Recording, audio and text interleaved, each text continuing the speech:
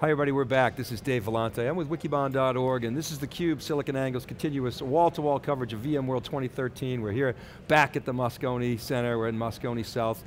At the street level, come on and see us, just turn right in the lobby and you can't miss us, and really appreciate VMware. They built a beautiful set for us. Hugh Yoshida is here. He's the CTO of Hitachi Data Systems, somebody I've known for a number of years. Hugh, welcome to theCUBE. Thank you, Dave. Glad to be here. Yeah, good to see you. Appreciate you coming on. And this is the 10th, it's not my 10th VMworld. I don't know if it's your 10th, but I've been to a lot of them. I think I lost track. But a lot of energy, a lot of action. You know, what are your general thoughts on the show? Well, I mean, what, over 23,000 people. It's quite amazing. And it just shows the penetration of virtualization and the benefits that it provides customers, otherwise they wouldn't be here. I mean, you've seen that, you know, the impact that virtualization has had on your customer base. You know, you saw it all the way through. Were you a skeptic at first? Were you super enthusiastic? Were you, let's wait and see? Maybe take us back to the early days of virtualization. What were you thinking about at the time, and did you ever envision it would be, you know, this much of an impact? No, I mean, virtualization, I mean, that's where we had to go. I mean, we had to separate that infrastructure from the application and data. You couldn't keep that tight connection. So virtualization enables us to do that. So we can make changes, refresh to the technology, and we still, without disrupting the application. So it was a key moment in IT history. Which of course the industry had done before. I mean, Hitachi was a mainframe supplier for many years, and of course IBM had virtualized it, but then the industry kind of forgot about it, and then you know, the whole open systems trend, and then, hey, VMware had this new idea, like it had never been invented, but it's really the way they applied it, the way they built an ecosystem around it, and of course Hitachi's part of that ecosystem. So maybe talk a little bit about your relationship with VMware. What are you guys doing? Right, we've had over a 10-year relationship with VMware, one of the early implementers, especially with our virtualization technology. We're the first to be able to virtualize storage and be able to integrate with things like VAI, the integration with their APIs. So we are also now an early design partner with them, so that we are now not just looking for things to integrate with, but are really involved in the design with them. Okay, so we hear a lot about cloud this week, you know, hybrid clouds and even a little bit about public cloud. So what's Hitachi's take on cloud, private cloud, or otherwise, and maybe talk a little bit about what you're doing there. Yeah, private cloud is transformational. I mean, it's taking that old IT organization where you're putting together things, do-it-yourself type of approach, to more of an automated, consolidated approach. The key to that is the virtualization. It's not just the virtualization of the servers, but all the way through the stack, server, network, and then the management to be able to set policies and run that as a service. So you talk about VAI and VASA.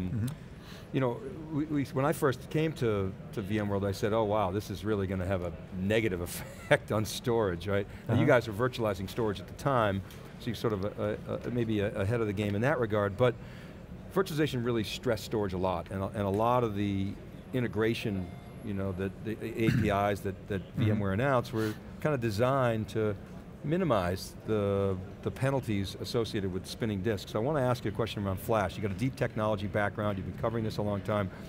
I almost feel like, and I wonder if I could test this premise with you, a lot of those integrations that, I guess, were designed to deal with spinning disk go away when you get things like all flash arrays. The integration points, you know, relative to flash become a lot smaller. Is that a viable premise, and how does integration change as flash becomes more prominent? Okay, flash is, well, first of all, you know, the hard disk technology has slowed down. You know, for the last 50 years. It's gone backwards, right? Yeah, we used to have a price erosion of about 30% per year because we're doubling the bit densities. And that has slowed down. You know, and if we look to the future, that price erosion is going to be something less than 20%. And everything we do to add capacity to that disk is going to make it slower and slower. So flash is going to be required, or non-volatile memory as I want to call it, to be able to be that top tier so that everybody gets that high performance, and yet the disk can still be there to maintain the capacity. Disk can do what they do best, which is give us low cost capacity, but the flash has to be there to give us the performance. And it has to be in a tiered environment, and that requires automation, that requires the virtualization, that requires this software-defined data center as VMware is defining it today. So John Furrier and I talk about these disruptions all the time, John, right? I mean, yeah, I mean, disruption is the key. One of the things we were talking about earlier today was, should IT reward disruptors or sustainers? Sustainers being the ones holding on to the old and the disruptors, and it's a balance between having disruption. And one of the areas that are being disrupted right now is obviously the compute side. Obviously, with compute, storage, and networking all going software, they're actually software defined. That's a big area. So I want to ask you specifically on the unified compute. You guys announced here at the show your unified compute platform for vSphere. Right. What is that about? What is unified compute? What does that mean? Okay, it's taking server storage and network, it's taking the infrastructure pieces, and then being able to integrate them, and then being able to present it through a software-defined interface like a vCenter. Okay, we've taken an approach that's different from any other vendors that has helped us to become more integrated with that software-defined data center. Instead of trying to manage VMware through APIs, we provide all our management objects to vCenter. So you don't have to see any of our element managers. You can manage, provision everything through the vCenter interface. That's unique. I think if you go to any of the booths here at this convention, you'll see that we're the most closely integrated of all the vendors, with our own servers, our own storage, and our partnership with our switch vendors. All through vCenter, so I don't have one single pane of glass. I'm the VMware customer. Right. I can provision, manage, store, all that stuff through vCenter. Right, and since we make this open through RESTful APIs to vCenter, it's also going to be available to other types of hypervisors, okay? But it also enables us to leverage future functions from VMware, like vCloud, for instance. Okay, so that they can bring in new functions and they don't have to change any of the infrastructure underneath it. So we had Jerry Chen on from Greylock, obviously they're an investor, and some will argue they don't have as much vision as the guys building products like you guys. They make the bets on the startups. So I got to ask you the same question I asked him, which is, if software-defined data center continues to track on the way it's tracking, the disruption will be a different look of IT. So this vCenter is an interesting angle, because then you say, okay, that is kind of the Amazon-like experience. So are customers looking for to be more like Amazon, or is Amazon looking to be more like enterprise? Is it we call the dog and the cat, which is, depending on which animal you look at, it's a different view. But what, in your opinion, does the software-defined data center truly disrupt for the IT guys? And how big will that be in your mind? Okay, it makes it simpler. It simplifies the environment. They don't have to do it yourself, and every new function that comes in, they don't have to go down deep dive into the elements, okay?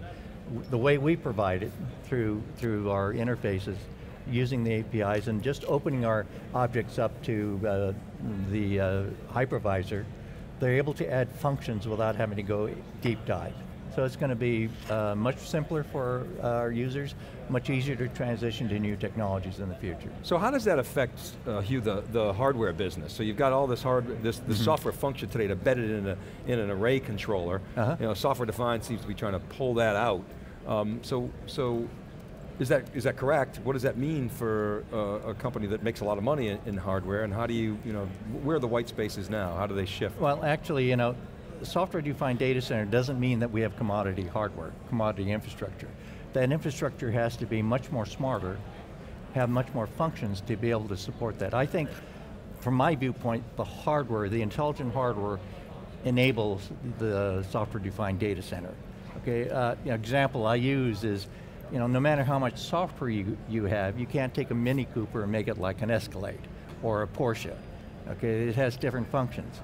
So you have to have the storage system that are be able to work to those interfaces, provide that dynamic provisioning, provide that flash optimization, the performance of optimization, or the capacity optimization. but that hardware has to have that capability to do that. And that's why hardware that's differentiated in their functionality is going to be more important moving forward. You know, when VMware first came, they said they could, you could do thin provisioning.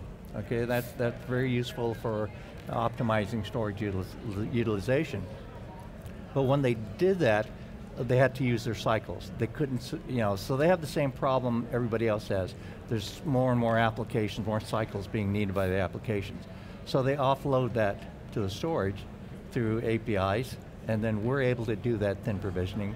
They want to do SCSI reserves, we do that for them. They want to do vMotion, we move the data for them. So this combination, this integration between VMware and the hardware is what really makes that software-defined data center. And that more intelligence or more requirements are being pushed down into the hardware. Excellent. So my last question here, so as a technologist, you look out, you got to break out the telescope or maybe at least the binoculars. Yeah. What's really exciting you now on the horizon that you see? Well, this whole approach about the information cloud, as VMware moves to the cloud, as we are able to share resources, share applications across the public and private cloud, that's going to be really transformational, okay? So today there's some reluctance to put core applications into the public cloud, okay? So we can still there's a need for the private cloud as well.